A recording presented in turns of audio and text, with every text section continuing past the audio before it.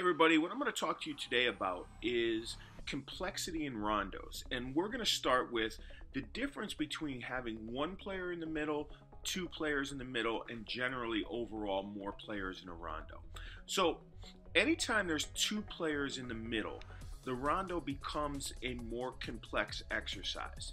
And one of the things that you want to encourage and coach your players on is when you're in the middle, don't run through your partner's passing lanes. Create your own angles that are complementary to your partner.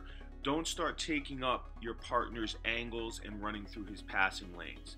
So what you want to concentrate is find your own space that doesn't infringe upon your partner's space. You want to adopt a smart, intelligent body orientation while you're in that space. You constantly want to be scanning so you know what's around you. So before the ball comes to you, you already have a full picture of what's around you before you receive the ball.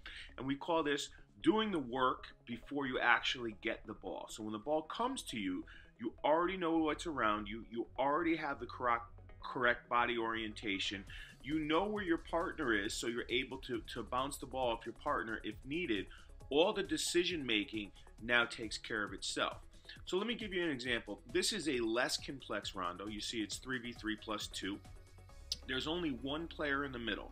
So finding that space for that one player is pretty simple. There's 3 defenders, and he doesn't have to worry about being in the path of his partner and taking up his partner's angles. Now we're going to progress this. You see now this is a 6v6 plus 4.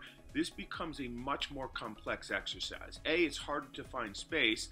B, there's a partner in here, so there's 2 players. So taking up the angle, scanning, everything becomes amplified in this. So that's the difference between a rondo with 1 player in the middle, 2 players in the middle, and more players. You can see how important this is. Scan, body orientation, be aware of your partner. Don't start running through your partner's lanes. And really work on simplifying your decision making to keep the ball under high pressure in tight areas.